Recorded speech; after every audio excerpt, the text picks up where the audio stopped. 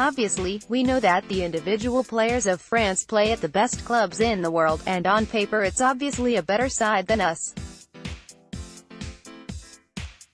But we've tried to work over the past few weeks to go into the game as a great team rather than individuals, and we've worked really hard on being a compact team, Leckie told journalists. Australia, who have been drawn in Group C, will face 1998 champions France in their first 2018 World Cup match in Kazan on Saturday.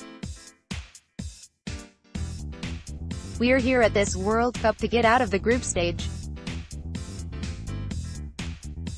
We're focusing on tomorrow against France," Leckie said. Peru and Denmark, the other two teams drawn in Group C, will play in Saransk, also on Saturday. The 2018 FIFA World Cup will last till July 15, with the games set to be played in 11 Russian cities. International news source.